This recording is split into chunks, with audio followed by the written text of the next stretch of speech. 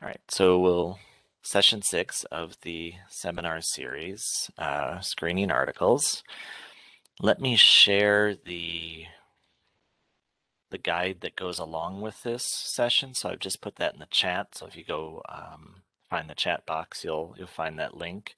This is where I post the recordings and the PowerPoints that I use for these presentations. So I'll get this one posted as soon as I can. So again, this is how we got to this point of screening articles. So I assume you've run the searches, you've uploaded your results to Covidence, and now you're ready to begin screening articles. So here's an outline of what I'm going to be talking about during this session. So first of all, the 2 stages of screening. That's important to kind of go over the basics of how screening is done, the importance of having multiple reviewers, and thinking about the inclusion-exclusion criteria that one would develop in order to perform the screening. So let's jump right in. So there are 2 stages of screening in a typical systematic or scoping review, the title abstract screening and full text screening.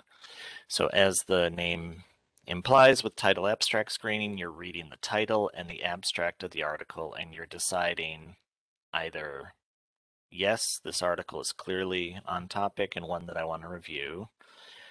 Maybe, there's maybe not enough information in the abstract or title to tell me, but it looks like it might be promising, so that's a maybe. Or no, this is, I'm interested in treatments of diabetes, and this is about robots landing on Mars or something. This is totally off topic and irrelevant for my search. So then it would be a no. And as you recall, if you were here for the session on developing a search strategy, developing the strategy, you will heavily weigh towards recall versus precision. So you recall that I spoke about there being these two ideas with doing article searches in PubMed or any tool like that. There's recall on one end and there's precision on the other. Precision means that the articles you get are exactly on topic. So you do a search, 10 articles come back in your search results, and you look at all 10 and they're all perfectly on topic. That's 100% precision. Recall, on the other hand, means you captured every single relevant article. So there's no way of knowing this, so there's no way, if I'm interested in effectiveness of metformin for treating children with diabetes, I have no way of knowing how many articles are in PubMed on that topic. So this is kind of a theoretical, non-quantifiable thing, but recall means that in my search results, I got every single one of those articles. I can never know this, but if it were possible to know, 100% recall would mean you got them all. So the thing is, with searches, when you maximize precision, you're minimizing recall and vice versa. And so when you're doing a systematic review, in the search, you're trying to be exhaustive. So you're trying to maximize recall. That's why we spend so much time coming up with terms, synonymous terms, related terms, all the important terminology, and we just keep adding and adding and adding terminology. The the issue with that, as I just stated, is that that's a very imprecise search, which means a lot of the articles you get are going to be off topic. So this is something I run into a lot with students where, or faculty or anyone, is they'll do a search, we'll do a search together, they'll screen through the first 20 articles and they'll say, well, there's only one here that's any good. This search isn't very good. There's so many bad articles here, or irrelevant articles, but that's normal. That's the way it should be. So when you look at Prisma diagrams, and we'll look at one in a moment, you'll see they get rid of the vast majority of the articles. The vast majority of the articles, 95+% usually, are deemed irrelevant. So you're going to have so that means 1 out of 20 is good if it's 95% irrelevant. So you're going to have a lot of irrelevant articles, and that's where the screening comes in. So your title abstract screening means you're going to get rid of a lot of articles because they're clearly going to be wrong because you did such an exhaustive search that you got so many obviously irrelevant articles. So that's part of the process, is doing that type of screening, is getting that many irrelevant articles, and then this is where you start to hone in on the good articles. The second stage of the screening is full text screening. So as the name implies, you're reading the full article. So all the yeses and maybes from the first stage of the screening, you will read those articles. Read the full text, and then you'll vote again. Should I include this or should I not? This is important for articles where, like the maybes that I talked about, where there's not enough information in the abstract to tell you whether it meets your criteria. You'll have to read the full article to determine if it meets your criteria or not. So those are the typical 2 stages of screening. And so I just pluck this out of some random systematic review from a few years ago, and you can see they did their searches. They had 1,035 articles, 1,014 of them were deemed irrelevant, which means 26% were deemed relevant. So this comes out to, I think, 97.5% of the articles were deemed irrelevant. So that gives you a sense of the level of, bad results or irrelevant results that you're going to see. In this, only 2.5% made it through the screening process. That's completely normal for this to happen like this. So, you should expect that. So that's the 2 steps of screening, and they sort of condense the 2 steps here. Oftentimes in a Prisma diagram, they'll elaborate. During the title abstract screen, we got rid of this number, and then we did a full text screen, and we got rid of this number, and this is the number of articles we included in our study.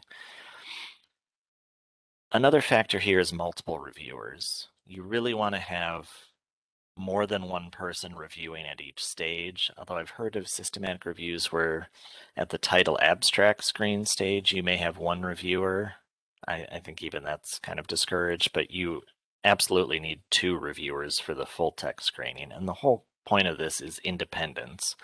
So the reviewers are voting independently, using the same criteria, applying them to the same articles, but they're voting independently. And then you're tracking, and so Covidence does this for you, tracks how each person voted, and it tells you where they agreed or disagreed.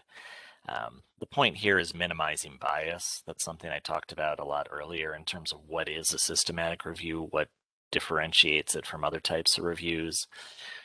A big thing there is a significant effort is made to minimize bias. And so one of the ways you do that is having multiple independent reviewers at each step. Another interesting thing here is this expert versus non-expert. So at the title abstract screen, it's not uncommon for people to use or to employ non-experts, people who are not experts in the field, to do that screening. The idea is that if your inclusion-exclusion criteria are written well and you take the time to train your reviewers, a lot of people could do the reviewing. They don't have to be a subject expert to do the reviewing. So a couple things there. One is that you can have non-experts. Typically for the full text review, you're going to have someone who's a subject expert do that because they have to read the whole article and pull out pertinent facts. The other thing that's sort of implied by that is training, and this is very often, we're going to talk about inclusion-exclusion criteria in a moment.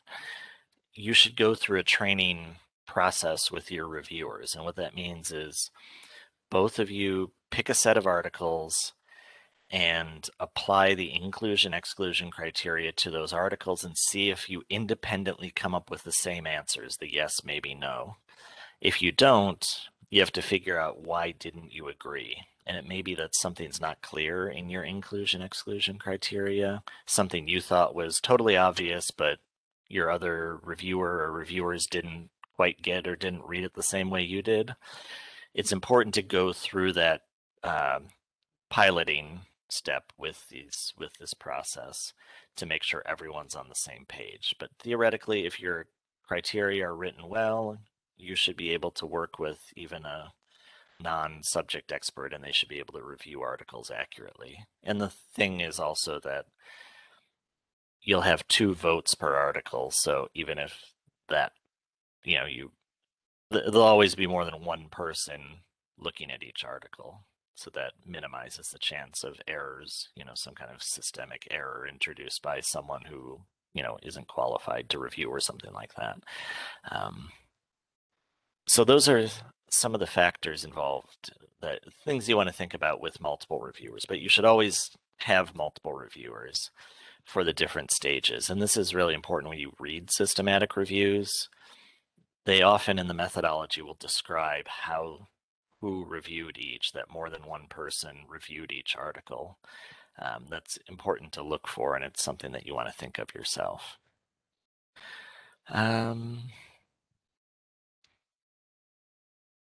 Okay, so let's move on to inclusion-exclusion criteria. So these are the set of rules that you're going to use to decide which articles make it and which ones don't. You're going to have a preset set of rules for factors regarding the articles which will cause you to either include them or exclude them. So the screening decisions have to be based on criteria. And so there's, I'll just put it in the, whoops. We can actually just go here. So there's a chapter, and I'll put it in the chat, from the Cochrane Handbook on defining criteria for including studies. The idea there is to think about the categories you're going to have for inclusion or exclusion. And so the ideal is to kind of a priori, before you even look at a single article, you've developed your inclusion exclusion criteria, and that way you avoid bias. But in practice, that's typically not how it works, because you're going to develop inclusion exclusion criteria, you're going to start to apply them, and then you're going to realize, wait, there's something I missed. I looked through 10 articles and there's some factor in them that I didn't even consider, but I don't want it in my article. So then you're going to have to make an exclusion rule, and then you're going to have to start over again.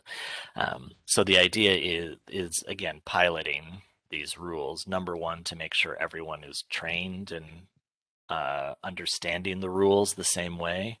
The other is to make sure that the rules are inclusive of what you want to get rid of or what you want to keep. So some of the common areas where people apply inclusion exclusion rules are the PICO elements. So for population, if you say, I want to look at the efficacy of this treatment for diabetes, so your population is individuals with diabetes. So which diabetes? Type 1, type 2, gestational diabetes, some other thing? Is there an age of the patient? You want all patients? Do you want children? Do you want adults? Do you want the elderly? And when you use one of those age terms, how do you define that? So for children, do you mean 0 to 18? For elderly, do you mean 65 plus? You want to think about carefully defining attributes of the population. For intervention, like let's say there's, in my example, it was like metformin for treating diabetes. I'd want to think about, does everyone use the same dosage in all the studies? Are there different dosages that people use? Is the duration of the treatment the same? How long they get the treatment or the placebo? For other things, you want to make sure you have a common definition. So for metformin, it's metformin, but for something like massage therapy, what do they mean by massage therapy? Does everyone mean the same thing? You want to make sure that in the articles that you're analyzing, they're all using the same definition of it. So those are some things with intervention. So rules that you might want to set, I only want to look at metformin that was given in this dose with this time frame, so that the results you look at the end are comparable. You don't want to have, results that were determined or that were arrived at with very different types of interventions, because it's hard to combine that data into one single analysis. For outcomes, this is a really important one to think of. What are the specific outcomes you want? A lot of times people will say for improvement, or for what's the efficacy of such and such. But what does efficacy mean? How are you defining that? So for diabetes, does that mean lower A1C values? Does that mean decreased morbidity? Does that mean decreased likelihood of amputation? I mean, what is effective? What does efficacy mean to you? You have to define that, and that's one of the things you're going to look at in your articles. Do they use the same measures of efficacy that you're interested in? Another thing is study types.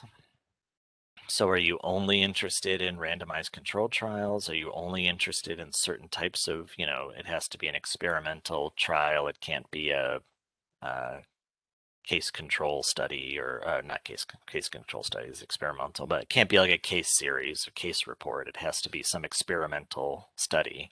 You have to think of what restrictions do you want to apply to that. Also, do you want to avoid review articles? Typically, you don't want to include other review articles in your review because then you're counting data more than once. So if you include a systematic review, there's a good chance that you identified some of the same articles which were identified in that systematic review. So if you count the initial article and the systematic review, you're counting that data twice in a way. Language, of course, English only is not uncommon.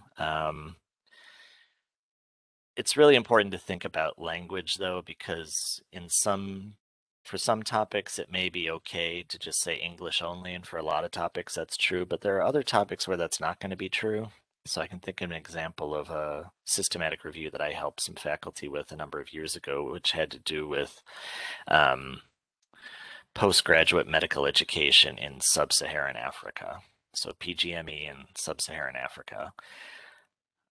If they had limited to English only, they would have missed a lot of important articles, because there's a lot of articles being written by individuals in sub-Saharan Africa, but the language they write in is not English. It may be French or something else. And if the people who did this study said, I don't want to consider anything that's not English, you have to question whether it would even be worth doing at that point, because you'd be missing so much relevant information. The obvious caveat of that is if you get something in another language, you have to get it translated. So that's a cost to get things professionally translated, unless you understand scientific literature written in another language, which maybe you do. But publications status. So do you only want articles from peer-reviewed or articles from peer-reviewed journals? A lot of people will do that. I don't know. I don't know that I would recommend that, because at the end, and we'll talk about this in a few weeks, you're going to do a quality assessment of your included articles. So if something is low quality evidence, you'll note that in your quality assessment. And so you'll take that data into account considering that. So I don't know that I would limit it in that way. Another one that people often want to do is year range. So I only want the last 10 years. I only want the most recent information. I would say to be very careful with that, because that can be biasing to say that. I usually recommend against limiting by year unless there's a specific reason to do so. So I feel like there really should be a justifiable reason for excluding by year. So what I mean by that, or an example of that might be, I don't know, if the definition of a disease changed, like let's say it's a psychiatric condition and a DSM-5 came out and changed the definition of what this condition is, well, then it would be a confounding variable for me to consider articles written with the old definition and with the new definition, because they're using the same word, but they're talking about two different things. So in that case, I might say I'm only going to consider articles written since this DSM-5 criteria came out, or something like that. I feel like there has to be a justifiable reason for a date limit. So anyway, those are some of the categories of inclusion-exclusion criteria. So in conclusion for this, a typical systematic review screening is performed by multiple independent reviewers in 2 stages. So title, abstract, and full text. And the screening should be guided by well-defined inclusion-exclusion criteria. And so there's the Cochrane Handbook, there's other resources. Another great way to learn about this is, as I always suggest to people, is just read systematic reviews. So look up a systematic review on a topic that interests you and see what question they were trying to answer and then what inclusion exclusion criteria they applied to their articles in order to help them best answer that question. And what you'll usually see is they pick inclusion exclusion criterias in order to get rid of confounding variables in the articles so that it's easier to answer, to give a definitive answer at the end. So I see a question there, which I will address momentarily, but once I finish with this. So thank you again. I'm going to get to this question in a moment. The next session is November 10th.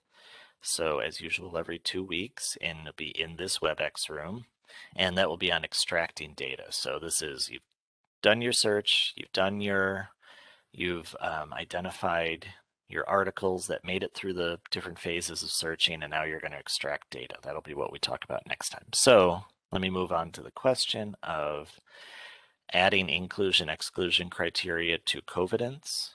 So let me go into Covidence.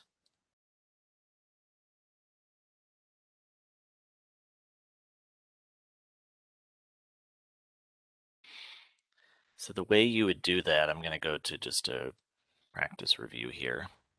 The way you add that in is you go to settings, and then you'll see criteria and exclusion reasons. And then you just write out your inclusion exclusion criteria here. So I just type these, whatever, type in whatever you want. And then if I go back, I'm going to leave page, and I go to the screening here, the title abstract screen. Now I can say show criteria, and it's going to show me. It's going to always keep that at the top of my screen, the inclusion exclusion criteria that I wrote out in the settings. So that's how to incorporate that into your process within Covidence. Are there any other questions about this topic? I see we're coming to the end of the allotted time. Yeah, I have a question regarding that. Thank you for answering my question and doing the demo. Mm-hmm. Because I currently did that. I guess I didn't go to the settings page to put an exclusion. No, I did it a different way. Mm-hmm. I went to filter and then I put an exclusion, and then those articles popped up. Um, but if you put in inclusion and exclusion, like how you just did, Mm-hmm. do the ones that you want to exclude, do they disappear? Like, do you still have to filter? I'm just No, confused as to how. no, this is Okay. just reminding you of your reasons. I would be hesitant of using the filter in that way, Okay. because let's say I want to exclude articles that are about type 2 diabetes. So I say, okay, show me all the ones that say type 2 diabetes, and then I'm going to get rid of them. The problem with that is an abstract may say type 2 diabetes, but it's not about type 2 diabetes. It may say, like, unlike the situation with type 2 diabetes, in patients with diabetes insipidus, blah, blah, blah. So they may use the words, but it may not be about that topic. So that's why I'm always hesitant to do any kind of, like, just look for this word and get rid of any article that uses this word, because you don't know how the abstract is using that phrase. It may just be mentioning it in passing, as opposed to it being like that's the subject of that article. So what you do with the inclusion exclusion criteria is it's just a reminder. So as I'm going through the articles, oh yeah, diabetes insipidus. Nope, not there. So that's no. It's just as a reminder. It doesn't automate the process in any way. The point of the screening is that you are looking at each article sort of and seeing, in your own mind, thinking over whether it meets the criteria or not. There's really no way to automate that process. Um, are there Okay. other questions? Oh, sorry. Does that answer your question? Yeah, I'm just curious. So with the Prisma flow chart that will populate, so it won't ever really include what was the number that was excluded or included. You just write that manually. Um, well, the Prisma flowchart and Covidence will keep track as you go along. It's Mhm. updating constantly. Okay. Um, so what is it? Screens for the full text review. I think we talked about this last time, but you can have it give you a drop-down list of reasons for exclusion, and Okay. then you pick one. So every time you exclude, you have to pick one of the reasons, and then it'll add that to the flowchart. Oh, But lovely. for Covidence, what it's doing is as you're screening, it is updating this chart in real time. Okay. Um, And yeah, there's no so way to one, go back. I'm sorry. and so if like to get rid of an article, like on mine, it needs 2 votes. So just because I vote on it, it won't change the Prisma diagram.